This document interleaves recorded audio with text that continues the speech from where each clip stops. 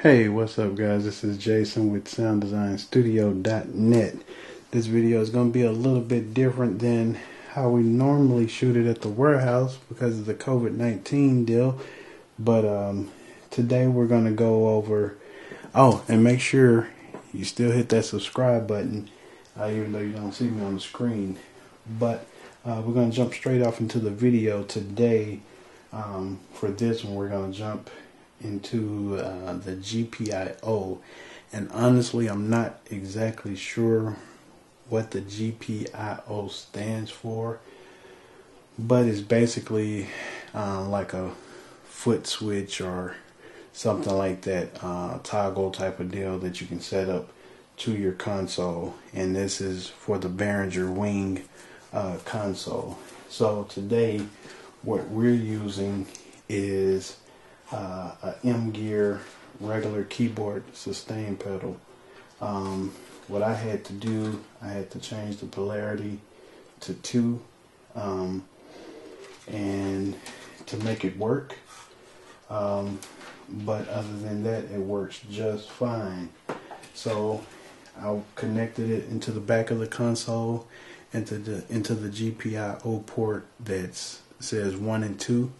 That's what I'm connected into, and from that we're going to go off into how to set it up. So after you connect the foot pedal into the back of the console, you can go right here into your custom control section, and you can hit the view button, and on the screen right here it says GPIO.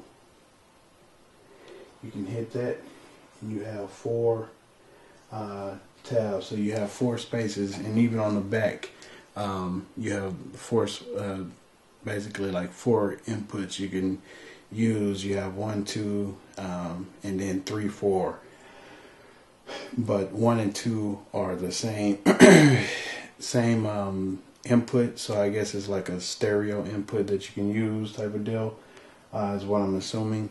But right now we're just using this one on that 1 and 2 input. So you tap on the GPIO, and we've already have that one highlighted, and from there you can choose what you want the foot switch to do.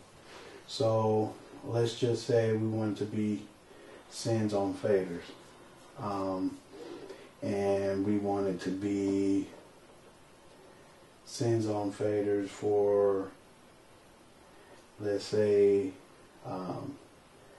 our because I have a session set up right now, just checking out some of the stuff on the console. So I have a drum subgroup right now, so we're going to set that up for the drum subgroup. So after we have that set, you can name it if you want to name it or whatever. But right here in the GPIO mode, if you're using a foot pedal like this, you'll already be good. Basically, where it's set now, if you tap it down once, it'll insert it, so it'll flip it. So just like now, it puts it into sends on fader mode. You hit it again, it takes it out. Hit it again. So that's how it works with the first 2, 1 and 2. Well, I say 1 and 2, but the first 2 deals, the toggle, and then the next one, it's more like you can hold it down while you're using it and then just release it. So while you're holding it down, you're in sends on faders, or you're out of it, and then when you let it go, you're in sends on faders. So the other one will be the opposite.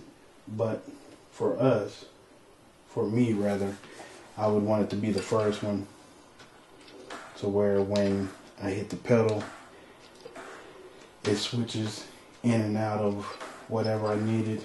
And like I said, you can put it on whatever you wanted to. You can use it for inserts, effects parameters, mute groups, or whatever. So that's a quick tutorial on how to set up basically your Footswitch with your Behringer Wing Console. Hopefully that helps somebody. Remember to hit the subscribe button. This has been Jason with SoundDesignStudio.net. See you guys on the next one.